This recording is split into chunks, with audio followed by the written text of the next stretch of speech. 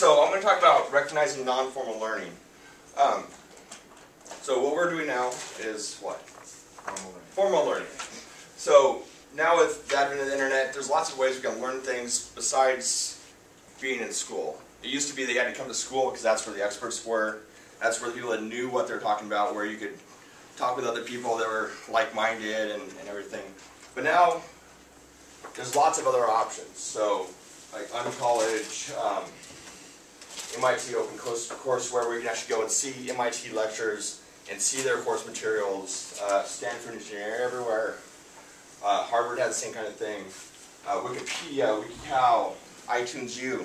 Lots of different places you can go to get information, even just Google itself. If you want to find something out, my first thing is go to Google. See if I can find it there.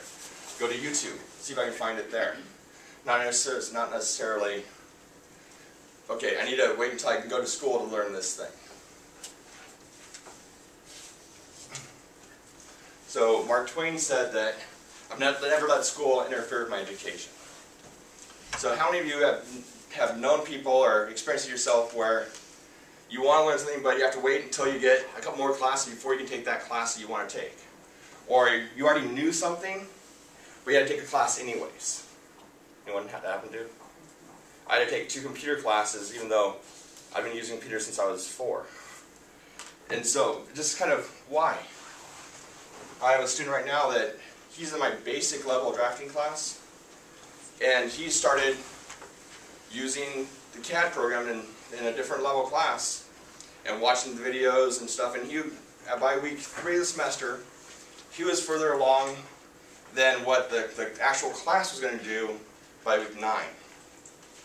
And then he came to me a couple weeks ago and said, okay, I want to sign up for that class next semester. I said, why? You've already done 90% of it. If you do these 2 other things, you can challenge it. I'll let you into the next level class. Why take it if you already know it? He had no idea he could even do that. So what? Right, that's the question. So the recognized way for learning is the formal system in higher ed. In K-12, what's another option besides the formals?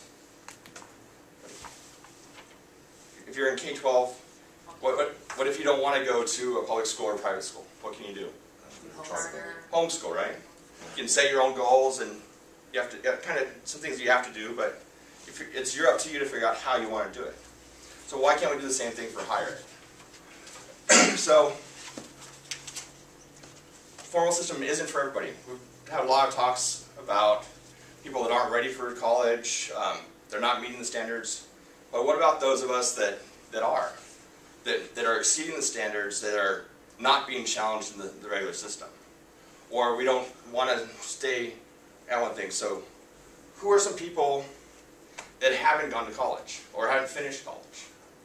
Just some recent people in the last 20 years. None of these people finished college. Joichi Itu at the MIT Media Lab, he never went to college at all. And now he runs the Media Lab at MIT, where they do groundbreaking research and development of high-tech tools at MIT. No college experience himself. Who in history has done great things without a college degree. Winston Churchill, Abraham Lincoln, the Wright brothers, no college. So why does it now that it's a requirement that we have to have college? I'm sure you've maybe met some people that they're really good at what they do, but no college, call them back. So what makes that paper the magic thing? So the day I got my bachelor's degree, took the paper, 20% raise. I didn't know anything else that one day than I did the day before. But just because I had that piece of paper, they saw that as, okay, now you're recognized. So the problem here is, why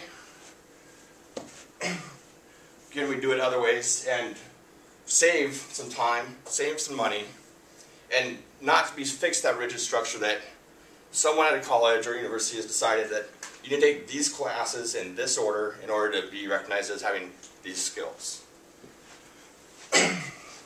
So the way I did it, so there's formal learning, there's non-formal learning, which is, it's guided learning. You're going out, you have a plan for what you want to do, what you want to learn, and you address it. So like my student, he's doing non-formal learning. He has a plan, he wants to learn AutoCAD, he's going to find videos, he's doing it himself, he's guiding himself. That's non-formal learning. There's also informal learning, which a lot of people kind of tie the two together. And I actually thought it was informal learning until I started doing research and then found it was actually non-formal. But informal is the stuff you learn just kind of by coincidence. So I was supposed to be doing this presentation, and I was looking on some TED videos on YouTube, and I saw a video about a brain scientist describing how it felt to have a stroke that she actually had. And so how a stroke felt from the inside of her brain, and how her brain was talking to itself in the middle of a stroke. And so I learned a lot on that, but I didn't mean to do that. I just happened upon that video and watched it. And it gave me other insight into some other things. So that's informal learning. It's not planned, it just kind of happens.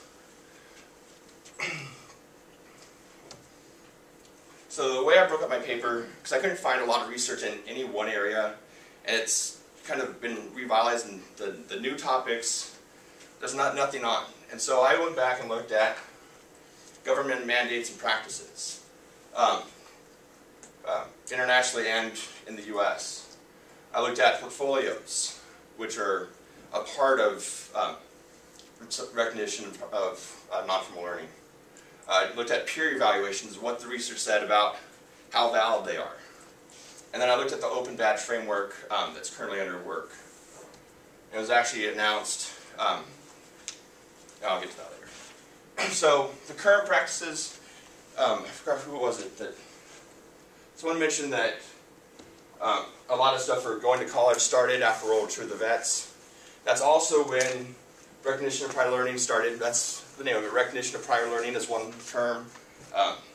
Recognition of non-formal learning. But it started with the vets after World War II. They wanted some way to take that experience they had in the military and turn them into something they could use in college. So they didn't have to retake stuff that they'd already done in the military. So we kind of did that.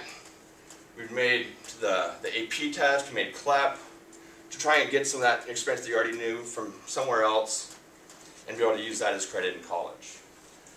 In 2000, the European Union did the Memorandum of Lifelong Learning, where they set a bunch of goals that you should be able to recognize any learning you do for use in getting a job or for college or whatever. So anything you do should be recognized, not just, oh, you didn't do that in school, so it doesn't count. So the UK came with the National Qualification Framework, the Qualification Credit Framework, and the National Vocational Qualifications. And they kind of work together. And so this is the this is kind of the education system. So this is getting out of the lower grades. And then here you have all your higher education that's incorporated in college, so levels 4, 5, 6, 7, and 8. So level 6 is a bachelor's degree, level 7 is a master's, level 8 is a doctorate. And in here is the National Qualification Framework. And so based on different levels of tests that are based on actual portfolios and observation of the skills, you can gain credit anywhere from level 1 all the way to level 8. So if you have experience that's commensurate with someone that's doing a doctorate, you can go in, submit an application for it, get evaluated, and gain credit for those. And so if you have 1 to 12 credits, you get an award. 13 to 36, you get a certificate. And over 37 credits, you can get a degree. And you can do it all out of non-formal learning, or you can mix and match. So you can do some things with credit for non-formal, some things through formal systems, and kind of mix and match and make it your own. So you're not tied to just doing everything through the formal system.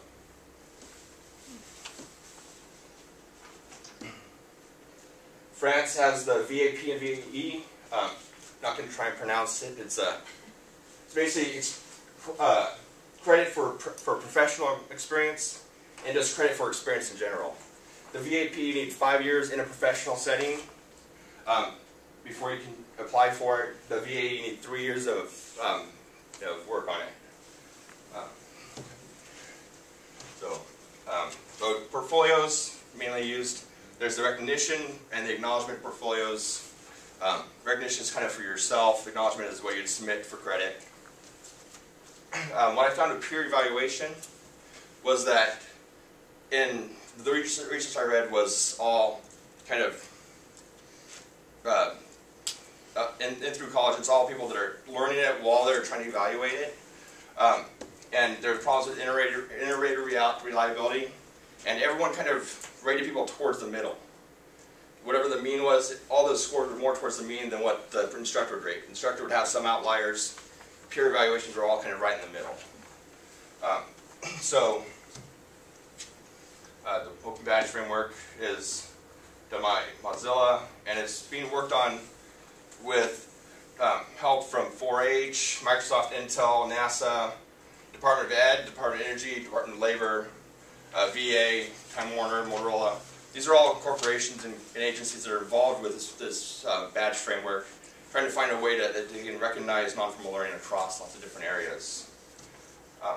So further research is peer evaluation and open learning, where the people doing the evaluation are experts, or they could be experts. Is that okay? How's the reliability with that? What about how are employers going to accept badges? Would they accept it like they would a degree? And then if you're having badges from different places, from either formal institutions or training centers or pure like crowdsourced things like peer-to-peer university or something like that, where other people evaluate what you've done and decide if you should get the badge or not. Are those equivalent? And also, I was thinking about it. Some other things would be to relate the reliability here back with what's the reliability with peer review for scholarly work. I couldn't find any research on that either. So that would be something to tie in also. Thank you, James. Yeah. So, did you see any bridge between, let's say, industry certifications like Cisco certifications and Red Hat certifications? There was nothing like that in the research. And as they applied it, because that'd be really interesting. Yeah, and part of the Mozilla Badge Framework is making it so that those would tie in with badges. And part of the framework is that it would be one place, so the badge wouldn't just be a picture. It'd actually be something that's tied back to a database. And so that picture would have, you'd click on it, you'd be able to go back in and see who the issuer was, what was used as the proof of that. So if you turn in a portfolio or a project in order to, as part of that badge, you could actually see the work that was done. And so that could be tied in with industry certifications. But there isn't any research on it yet. It's just, a lot of my sources were primary sources. I actually went and read the government documents, and I read the white papers from Mozilla and things like that. And then with the government things, only one of them had a study that actually had empirical evidence, and that was the one from South Africa that I didn't get to. And it had 4 subjects. So really no empirical research that I could find. So is there much more flexibility with the acceptance of these alternative learning modalities outside of the United States? Yeah, that's what I saw from a lot. Like the one in the UK, it's big, and I found a couple empirical studies on that, but I wasn't able to get the full text in time. I'm still waiting on it. It's been a month. So I want to see what those say and see how it actually is implemented, because as the chart showed, it sounds really good that you can get credit in things all over the place and through different providers, just kind of like how the badge framework would be, but they're all kind of organized places. And so I want to see how that's actually being implemented. because I saw some other things on South Africa, the titles were why the National Qualification Framework in South Africa failed. Oh. But it was published the same year as the one that I read that said it's doing great. So I don't know what's going on.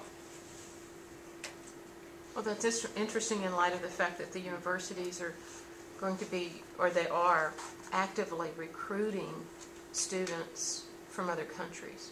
Yeah. And because those students don't have access to higher education, but my understanding is it's still a very traditional higher education. Yeah. It's not badges. Yeah, and the one in Scotland doesn't have any national guidelines, but the universities themselves, especially the newer universities that have been founded in the last 20 or 30 years, they've gotten together and made their own kind of framework on how they're going to accept non-formal learning. So they'll actually have people come in and they'll work with them to form a portfolio that they can show what they know, and then they'll give them credit based on that, either for courses or for even up to a full degree.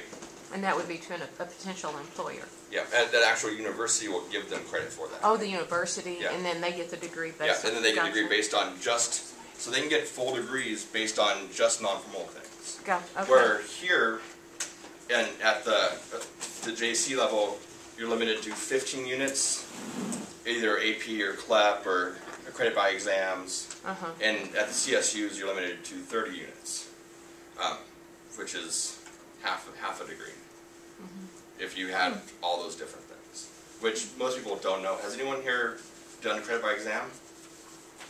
So the room, I challenged it. we had 3 out of the class that have done credit by exam. For one class, 2. It was one. One class, 1. So I did credit by exam for one class, computer class, when I was at the JC. When I came here, I had to redo the class. Oh, really? I came here with 3 associates in drafting, and I had to take the basic AutoCAD class. I've been working in industry for 3 years. Lots of walked in, showed my teacher portfolio, said, "Can I not do this?" And she said, "You want to teach a week?" I said, "Okay." "How do I teach this?" "Yeah, I don't know that. Come back and teach that." And so it's like, why do I have to take this class? And so I know there's a lot of other people like that too, that it's kind of, this class just wasting time, wasting money. I should do something else that makes sense, that will help me move on in my career. Thank you, James. Great presentation. Interesting subject.